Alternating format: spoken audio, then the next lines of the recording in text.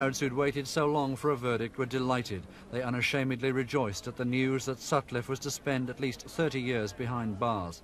3 police officers involved in the case were commended by the judge for their diligence.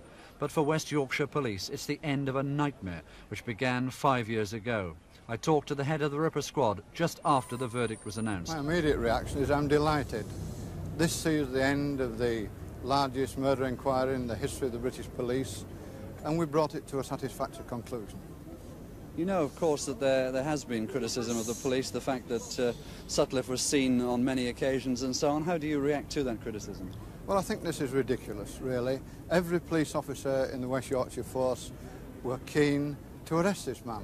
If there'd been a shred of evidence to arrest Sutcliffe, make no mistake about it, he would have been arrested.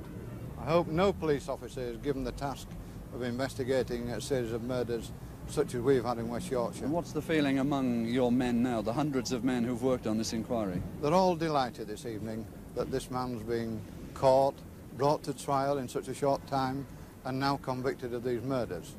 Before we go, I would like to say that many members of the public have written letters and telephoned in whilst we've been investigating these murders. On one occasion, at that time, it was 500 to 1,000 letters every day. Those are the people that helped us, and I would like to thank them here and now for their response on these murders. Very pleased tonight, finally, then, to see the Yorkshire Ripper behind bars. I'm delighted. Crowds who'd waited so long for a verdict were delighted. They unashamedly rejoiced at the news that Sutcliffe was to spend at least 30 years behind bars. 3 police officers involved in the case were commended by the judge for their diligence. But for West Yorkshire Police, it's the end of a nightmare which began 5 years ago. I talked to the head of the Ripper squad just after the verdict was announced. My immediate reaction is I'm delighted. This sees the end of the largest murder inquiry in the history of the British police, and we brought it to a satisfactory conclusion.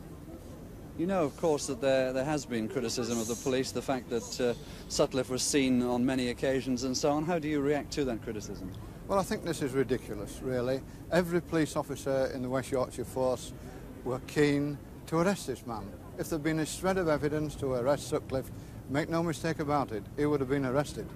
I hope no police officer is given the task of investigating a series of murders such as we've had in West Yorkshire. And what's the feeling among your men now, the hundreds of men who've worked on this inquiry? They're all delighted this evening that this man's being caught, brought to trial in such a short time, and now convicted of these murders. Before we go, I would like to say that many members of the public have written letters and telephoned in whilst we've been investigating these murders.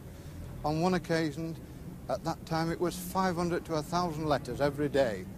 Those are the people that helped us, and I would like to thank them here and now for their response on these murders.